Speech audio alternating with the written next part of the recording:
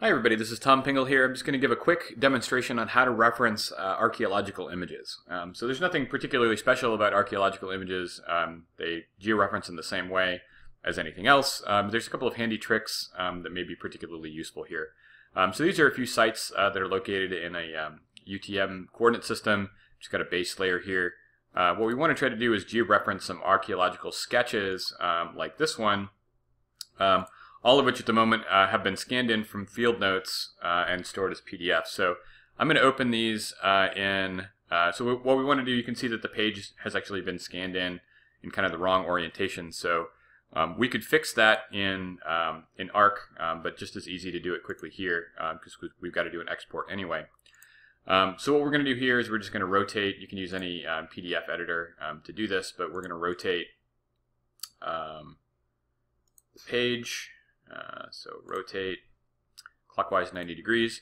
So that gets us in the correct orientation. I'm going to save this as, you can save it as pretty much anything that's going to come into Arc just fine. I like PNGs for this kind of thing, so we're going to store this as a PNG file. So that writes out pretty easily. We don't care too much about the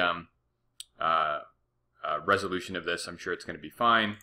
So we'll let that go. We probably should have saved the correct orientation before we quit, but it doesn't matter.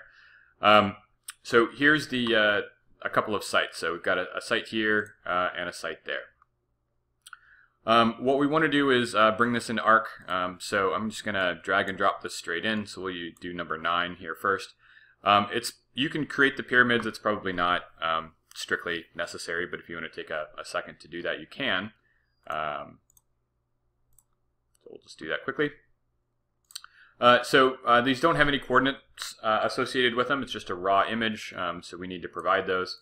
So we're going to do that with the georeferencing toolbox. So I have that open, but you can right-click anywhere up here and turn it on in the context menu there. So here's the image. It's nowhere on the map. We need to georeference it. So what I like to do is open these things up in the viewer. Now, if you open it up, we've got a site here, we've got a description, we've got a location in UTM coordinates. Obviously, you'll want to make sure that your coordinate system that you're georeferencing into is the same, which I've done. So this is UTM zone 15. And we're going to reference these points. Now, if you have a point that you can reference, maybe you've taken 2 GPS points somewhere in here and marked the locations, that would work. In this case, we just have one UTM location. We don't really know exactly where this corresponds to, and we have a scale down here saying this is 0 and this is 10 meters. So what we're going to do is we're going to use that information to georeference the image. So the first thing that we want to do is we want to add a point, and I'm actually going to add the point here. So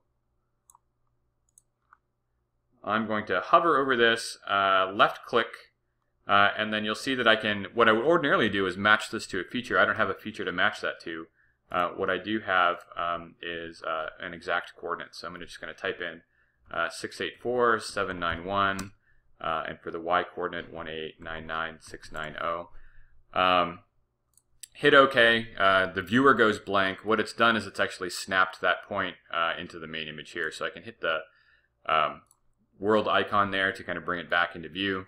There's my georeferencing point right here. What I'm going to do is put my second point here. So again, I'm left-clicking, right-clicking after I've left-clicked to bring up this input XY.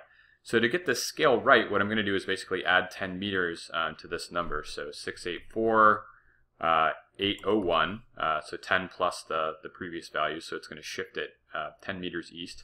And I'm going to use the same northing value, so 1899690. We hit OK. We can again use that world icon to zoom in, and you can see that both of these points here have kind of mapped about where we want them. You can close the viewer at that point, and you can zoom in. Now, if you've got a base layer here, that's going to redraw and maybe be a little bit annoying. So I'm going to turn that off as I'm kind of just georeferencing, and we'll zoom to this particular layer. These features, so there's a point right here. If I take this out, so my shapefile point that I had from a different layer matches up pretty nicely there. The scale should be pretty accurate here, so that should be 10 meters. What I might want to do is say, well, that's not really where this point was. It's somewhere over here. So what you can do is we're going to update the georeferencing. So that's going to write out the world file information.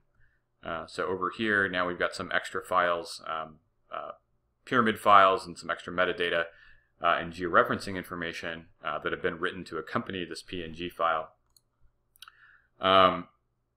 What we can do now that we've updated that is we can go over to this icon. There are a number of different things we can use to kind of manually make adjustments.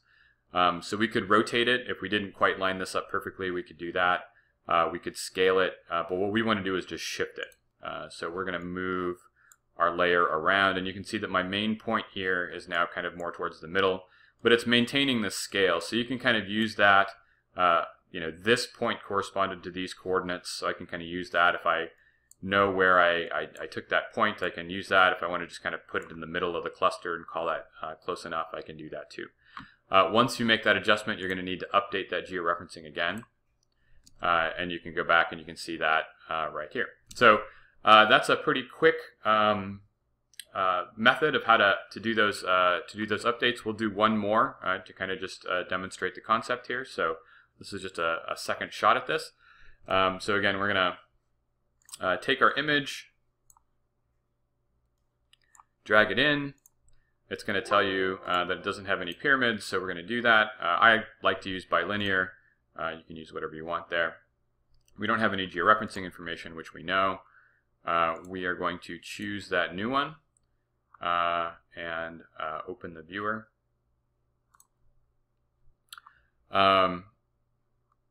We can start referencing this, so we're going to add a control point to this.